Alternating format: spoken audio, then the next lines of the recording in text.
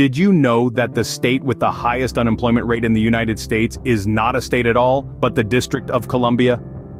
That's right. The heart of our nation, where the decisions that shape our lives are made, faces the harshest reality of unemployment. It's a curveball, isn't it? But let's not stop there. As of September 2023, the U.S. Bureau of Labor Statistics has revealed some unexpected contenders in the top 10 states with the highest unemployment rates. Nevada tops the chart with a rate of 5.4%, followed by the District of Columbia at 5%, and California, the land of dreams, at 4.7%. Illinois and New Jersey tie at 4.4%, with Oregon, New York, Delaware, Colorado, and Hawaii trailing not far behind. But wait, these numbers aren't seasonally adjusted, so they don't account for the usual ups and downs we see throughout the year. For instance, during winter, people are more likely to be laid off from seasonal jobs, which can cause a spike in the unemployment rate. Unemployment doesn't happen in a vacuum. It's the result of a complex interplay of factors. A declining economy, a mismatch of skills between workers and employers, a lack of job opportunities in certain industries, and a high cost of living can all contribute to a state's high unemployment rate. It's easy to get lost in the statistics, but let's remember that each number represents a person, a family, a story. People grappling with unemployment may struggle to pay their bills, find affordable housing, or provide for their families. It's a reality that many Americans face every day. Unemployment isn't just about numbers, it's about people, and the effects can be devastating. So, as we delve deeper into this issue, let's keep in mind the human faces behind these figures. Let's remember that these are not just statistics, but real people facing real challenges. And it's up to all of us to understand, empathize, and seek solutions. But what causes these high unemployment rates? It's a combination of factors. Let's start with the economy. When the economy takes a downturn, companies often find themselves having to let go of employees, leading to a surge in unemployment. States like Nevada and the District of Columbia, for example, have seen their economies hit hard by dips in tourism and government spending, respectively. Next up is the lack of job opportunities in certain industries. When an industry that's a major employer in a state starts to decline, the unemployment rate shoots up. In states like California and Illinois, the decline of manufacturing and tech industries has left many without jobs. Now, let's talk about skill mismatch.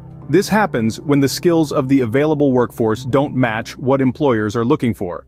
In states like New Jersey and Oregon, there's a significant gap between the skills job seekers have and the skills employers need.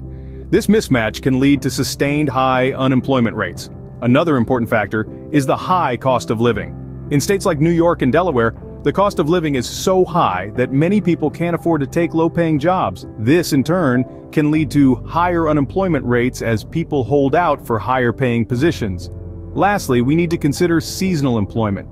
Some states see their unemployment rates fluctuate throughout the year due to the nature of their dominant industries. Colorado and Hawaii, for instance, have tourism industries that often employ people on a seasonal basis, leading to higher unemployment rates in the off-season. So, you see, there's no one-size-fits-all explanation for high unemployment rates. Each state has its own unique set of circumstances that contribute to its unemployment situation. It's clear that tackling unemployment is a complex issue, requiring a multifaceted approach. Each state needs to address the specific factors contributing to its high unemployment rate. Only then can we hope to see a substantial decrease in these numbers and a brighter future for job seekers across the country.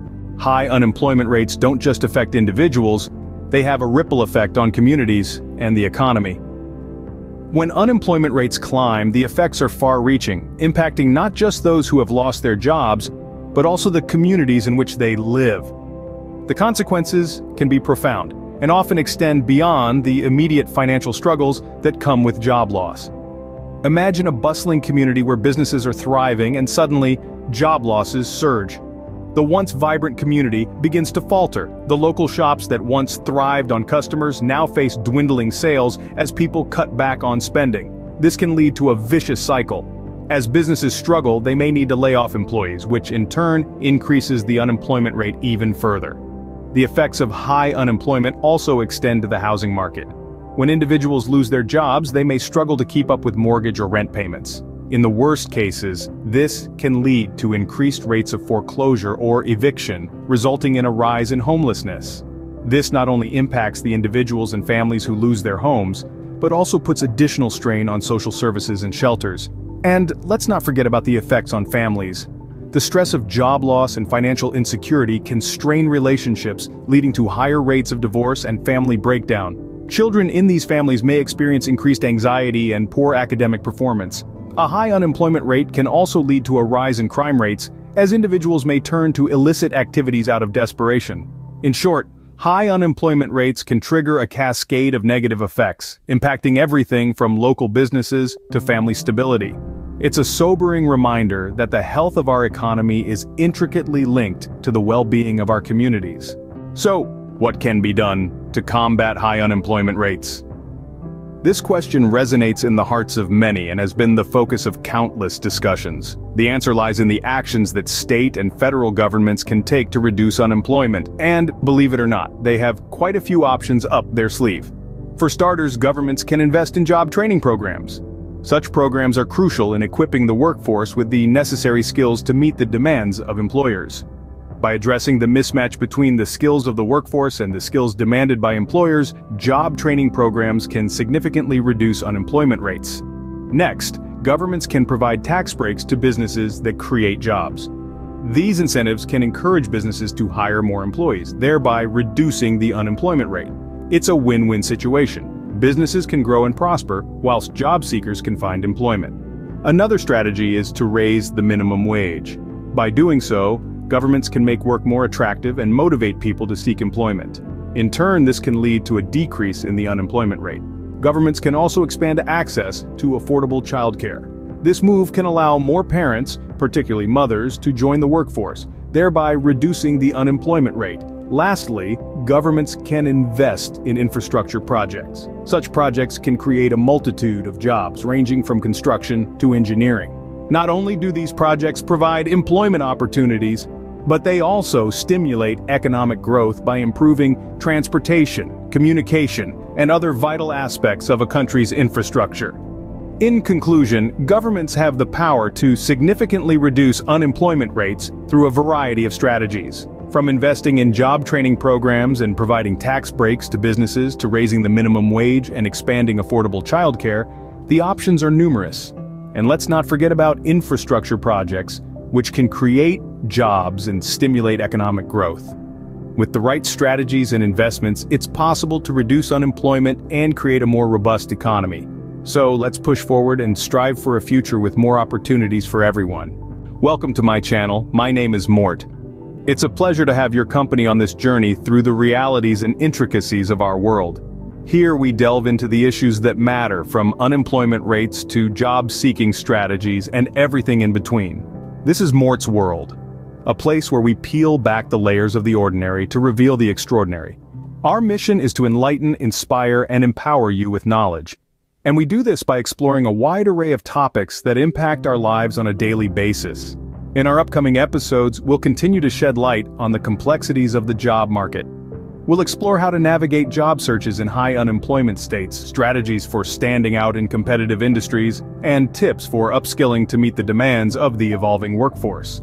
We'll also delve into the world of entrepreneurship, exploring how one can take control of their economic destiny by starting a business. We'll share inspiring stories of individuals who have turned adversity into opportunity and provide practical advice on how to follow in their footsteps. In Mort's World, we believe that knowledge is power, and we're committed to equipping you with the information you need to make informed decisions about your career and your life. So, if you've found our content enlightening and valuable, why not become a part of our ever-growing community? By liking, sharing, and subscribing, you're not only supporting our efforts to bring you quality content, but you're also ensuring that you never miss out on an episode. Remember, your engagement helps us to reach more people, and together we can create a ripple effect of knowledge and empowerment. So, are you ready to explore more of Mort's World? We can't wait to embark on this journey with you. Don't forget to give this video a thumbs up and subscribe so you don't miss out on any of Explore Mort's World. Let's continue to learn, grow, and thrive together.